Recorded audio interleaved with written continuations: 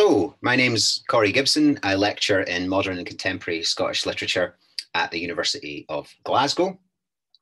I want to thank the Scottish Revival Network. I want to thank Scott and Michael and Jim for having me along, for including me in the network. It looks really, really exciting, and I feel very privileged to be part of it. Very much looking forward to kicking ideas around with everyone involved. So Scott asked me to prepare a few thoughts on how the post-war Scottish folk revival might be understood in relation to the interwar Scottish literary renaissance. So that's what I've done. I've thought about how the one relates to the other, sort of coming at it from the revival side of things. I've also considered how these movements might be compared, and I've tried to prepare some reflections on the kinds of insights that might be gleaned for literary critics and literary historians by the comparison.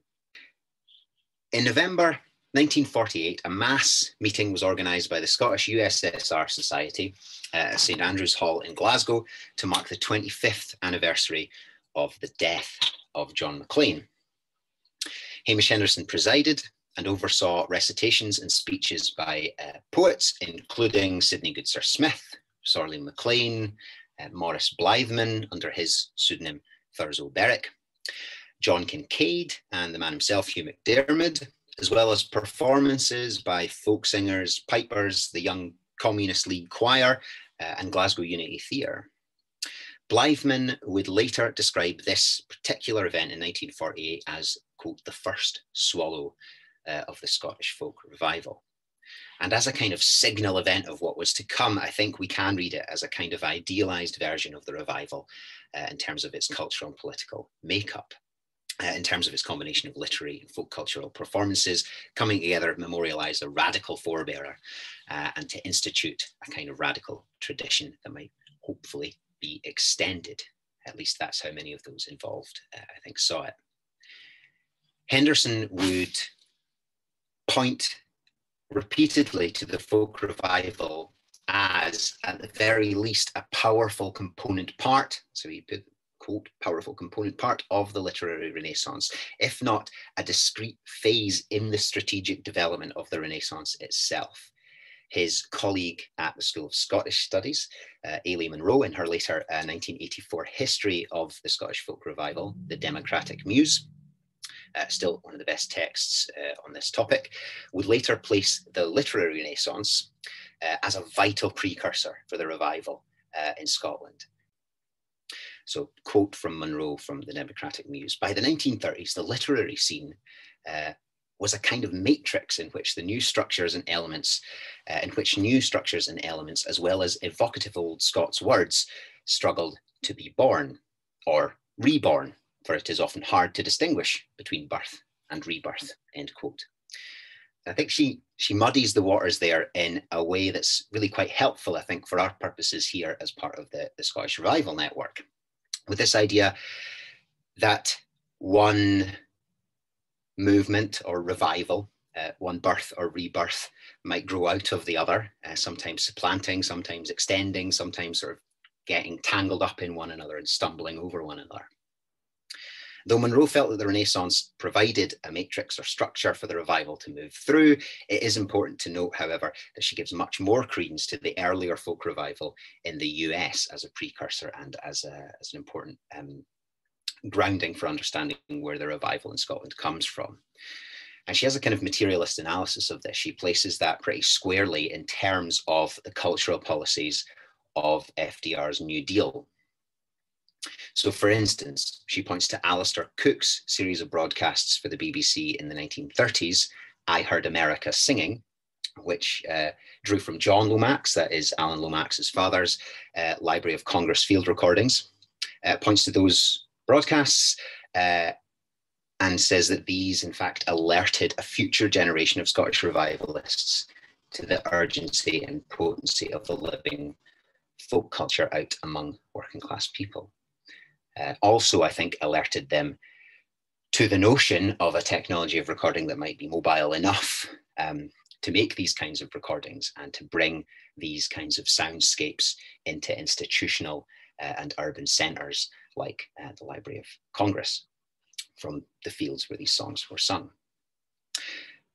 There's a certain poetic appeal, I think, to the idea of a memorial marking the anniversary of Maclean's death, providing the birth, the first swallow of a nascent cultural movement in Scotland.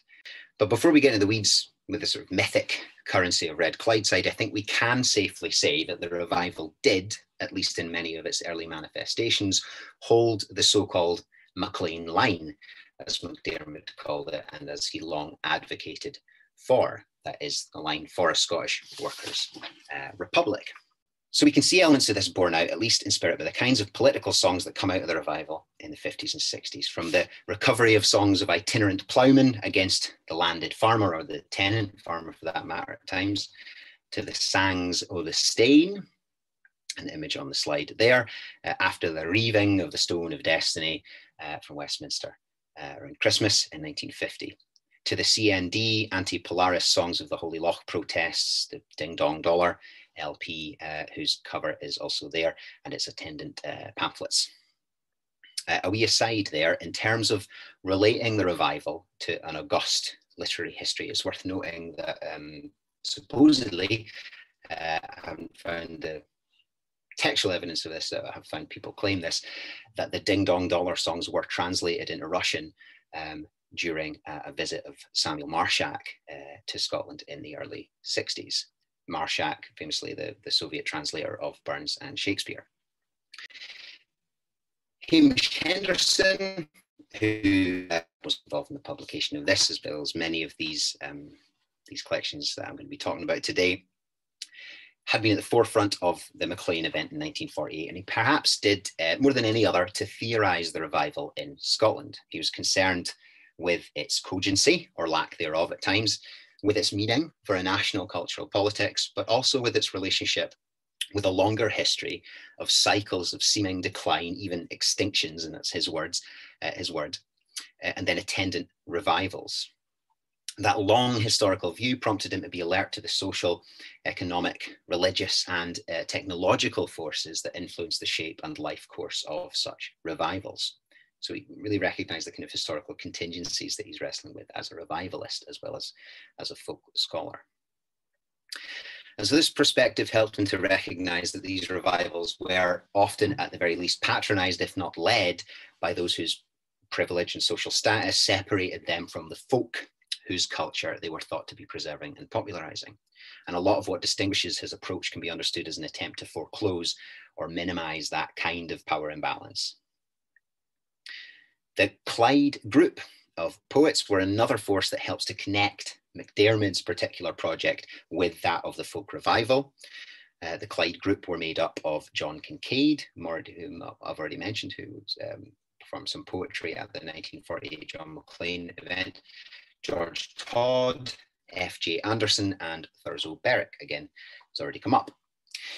These poets felt themselves to be writing through MacDiarmid's legacy in his particular capacity as a torchbearer for the Maclean line. They were keen, for instance, to distinguish themselves from the so-called Lalans Makers, whose experiments in Scots they deemed a kind of bourgeois distraction that only took the work further from the material lives of the people. As George Todd put it in his poem Embra Makers, "Wi' muckle complacence there's talk of renaissance, at the leer of the screevers you'd gout, but they're ettlin' to soom in a river gae toom, gin they leave out the wants of the folk." So having recited their works at the Maclean Memorial, alongside the doyen of the Renaissance and the chief strategist of the nascent revival, the Clyde group brought their works together in a volume titled Foursome Reel, 1949. And under that folk-inspired title, their work is introduced by MacDiarmid as part of the urgent drive in modern Scottish poetry towards de-bourgeoisification, de-anglification, and scientization. Alternatively, Henderson was full of praise with a slightly different emphasis. He saw their spoken poetry and Thurzo Berwick, Maurice Blythman's in particular, as combining literary and folk cultural elements in such a way as to justify his whole conception of politically engaged folk poetry, extending the Renaissance and founding a popular revival in one move. So there's only perhaps a partial inheritance. I think we can draw at least some pretty straight lines between the interwar literary renaissance of the 1920s and 30s and the post-war folk revival. The eventual popular success of the revival, which couldn't reasonably be expected or imagined at the John Maclean Memorial in 1948, rests, I would argue, at least in part, on the failures of the literary renaissance, at least on the terms MacDiarmid, very consciously setting up to fail, I think, in many examples. The terms MacDiarmid sometimes set for it to effect dramatic political transformations or to reach and then propagandize to popular audiences. In fact, I think there's a case to be made that the revival did more in its own lifetime than the Renaissance did in its lifetime on these fronts. It anticipated some of the intellectual justifications for cultural nationalism that would follow in the next decades. And indeed, we might point to particular revivalists in shaping a vernacular nationalist politics of the devolutionary and post-devolutionary periods. Among other more obvious differences, the revival wasn't as concerned as the Renaissance sometimes had been with trying to figure out whether it was actually happening or not, whether it had happened or whether it was still to happen. And though there is some considerable talk in the folk magazines trying to get a fix on when the revival had peaked, if it was on the way back down again yet. Nor was the revival as concerned with the grand and distant horizons for its cultural project for the nation, with the exception of some of Henderson's writings, very often in publications that MacDiarmid edited or had otherwise been associated with and taken on some of that kind of bombastic kind of journalistic line that MacDiarmid did in some of his prose work. Yeah, and Henderson's writings on this topic that make that case for the revival are incidentally appearing in popular magazines and newspapers, but also literary journals and later folk magazines. Publications like Arthur Argo's Chapbook, subtitled Scotland's Folk Life magazine, were more concerned with the material life of folk culture and the pressures it faced on the ground. The perceived neglect of traditional singers by the BBC, the work required to maintain local folk clubs and curate successful festivals, and the degree to which commercial forces might be accommodated or resisted in preserving a tradition and seeking out new tradition bearers. In this sense, though it was made up of a loose network of singers, collectors, musicians, aficionados, some interesting debates in these magazines around what constitutes an aficionado. Musicians, aficionados, clubs, and festivals had all these features.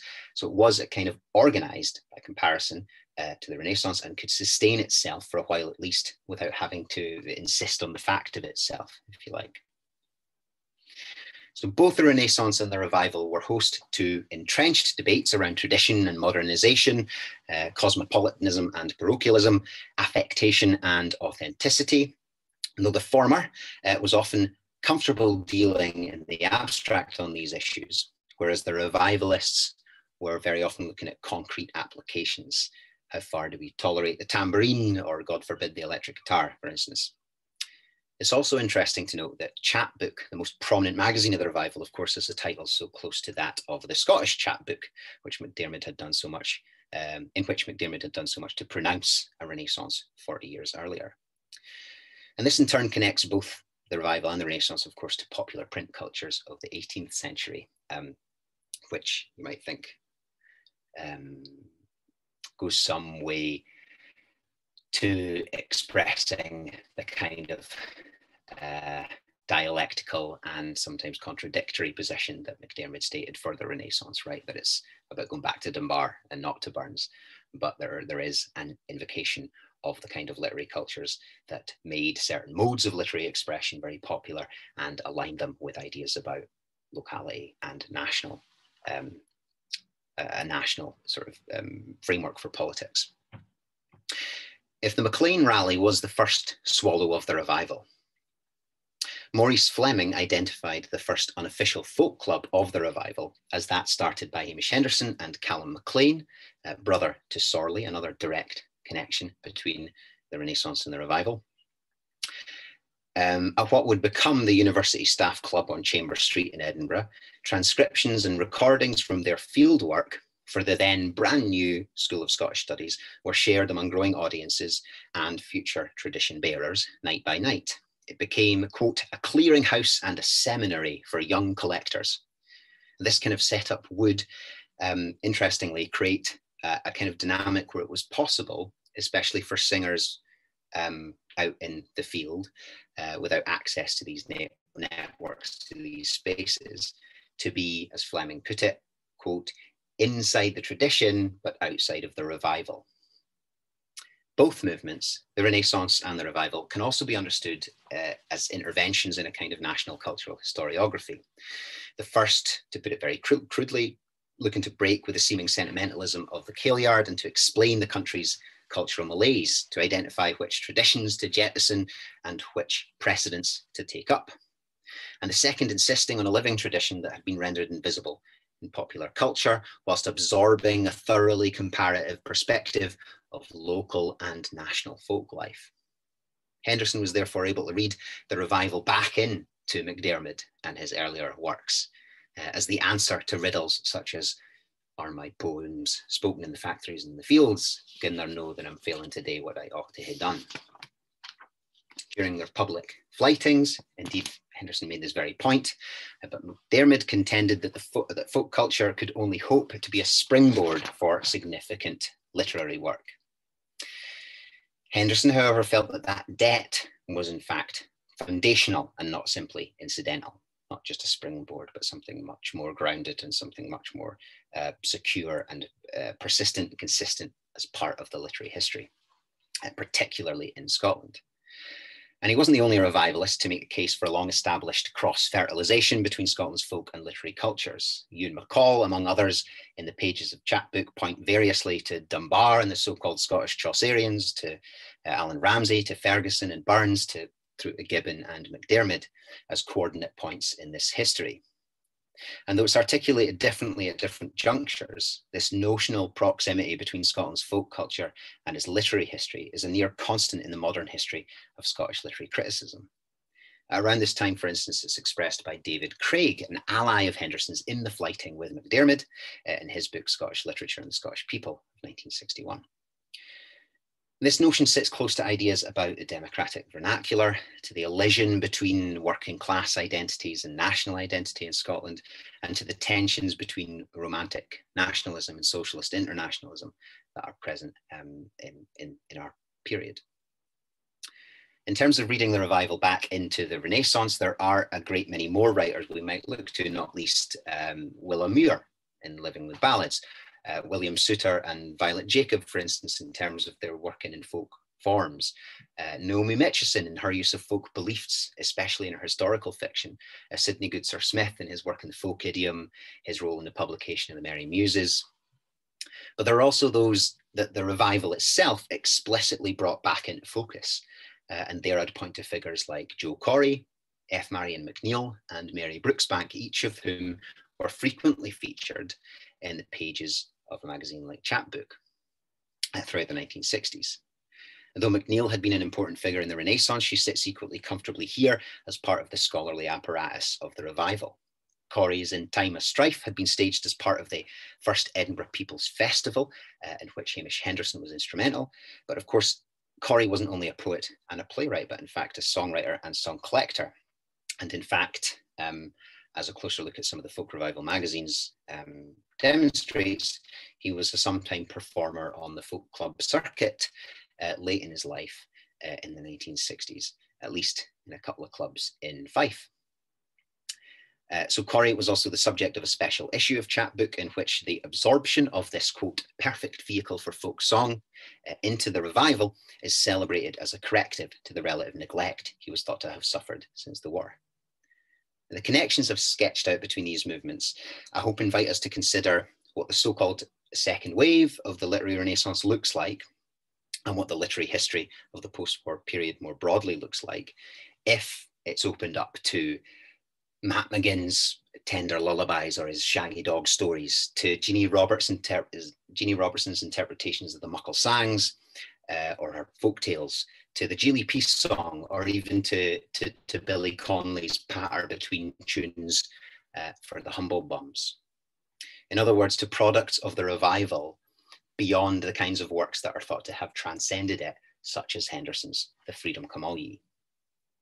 The revivalists, and most especially its collectors, were part of a broader move away from the idea of folk culture as a pre-modern phenomenon, relying on rural, isolated conditions, stubbornly surviving through later epochs. And this was a move away from those precepts to a more fluid and open-ended conception that could see contemporary life in a city as a site for the song collector, the folklorist also. This is happening among folklorists, anthropologists, and ethnomusicologists, sort of all over the place, really. Henderson and his peers were part of this shift in Scotland, though as with the stated aims of the literary Renaissance, progress was uneven, and sometimes, as with the Renaissance, the sort of enunciation of this fact alone was kind of deemed enough. Sorry, just winding up. A further 25 years after John Maclean's death in 1973, the Edinburgh University Student Publication Board put out a collection of songs, poems, and dialogues titled Homage to John Maclean, and this was edited by Thurzo Berwick and the minor poet, minor as in coal miner, minor as in not major, minor poet T.S. Law. It featured all the speakers from the event in 1948, Henderson, Sorley MacLean, McDermott, Goodsir Smith, the Clyde Group, but added others like Matt McGinn, Edwin Morgan, Tom Scott, William Neal, and Derek Thompson, to name a few. Here again, literary figures and revivalists shared a platform under Maclean's banner, but I think the relationship between the Renaissance and the revival can do more than mark time, more than count the generations that have passed since Red Clydeside. It provides us with a useful point of entry into the whole question of the relationship between literary cultures and folk culture in Scotland, which, as I've suggested, has been vital to the history of Scottish literary criticism. It helps us to think about how the histories of Scottish literature and folk culture that we have inherited were formulated and by whom. And for me, it's also invited other research questions that foreground the very particular confluences of literature and folk culture in the period with which we're concerned as part of the Scottish Revival network. So the kinds of things I'm thinking about expanding into in trying to understand this issue in more depth are things like the literary afterlives of Fraser's Golden Bough and Jane Ellen Harrison's study of Greek religion in Scotland. And these are acknowledged influences in modernism more generally, but what were their particular permutations in the works of Scottish writers? Certainly, Henderson accredits them very directly with informing his idea of a vast folk underground on which the kind of artifice of literary history is built. What does William McGonagall's example do for the parallel traditions in literature and the folk idiom in Scotland? There's a really, really important Henderson essay on this very topic, and also a very important McDermott essay on this topic too. So what happens when we have a poet who is writing across literary and folk idioms and combining them in such a way as to kind of fail at both? Is a really important sort of touchstone in these kinds of debates. We might consider how rituals and folk beliefs are represented in the fiction of mid-20th century Scottish novelists, but how do these representations compare or combine with other sort of material forces? And of course, a kind of big underlying question here, who gets to curate our folk culture as opposed to our literary cultures in this period? As I mentioned earlier, a great deal of the revivals that Henderson noted in his career relied on patronage, institutions, state, commercial forces to sustain themselves.